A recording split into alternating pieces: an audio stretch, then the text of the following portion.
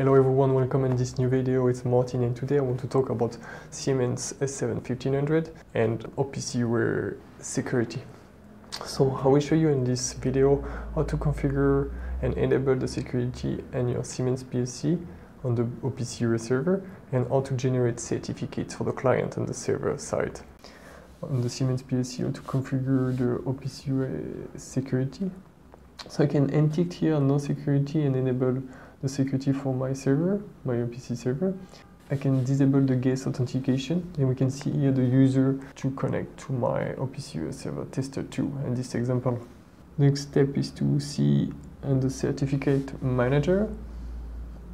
So I can define my certificate. So I will create two certificates. The first certificate for the client. I'm using in this example a self-sign certificate with 256 signature. And the main usage of this certificate is only for client. So I will use OPCUA client.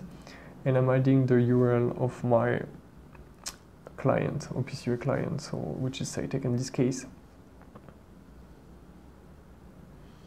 I will do the same as well, generating a certificate for my server, the server certificate, with the same methodology, self-sign. And the usage of this certificate is only for server.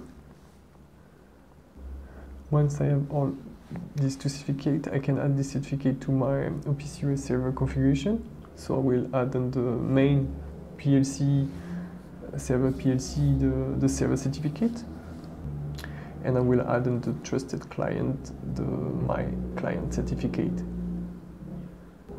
So I can come back to the certificate manager and I can export my certificate. I'm using the option private key to add a layer of security when I want to import my certificate on my client configuration. Same for the server certificate. I'm adding as well a private key. I'm adding my password for this key.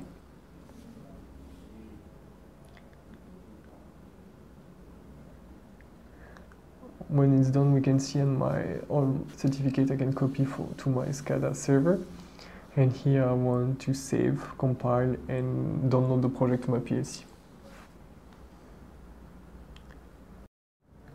That's it for the demo today. Thanks for watching and see you in the future video. Cheers!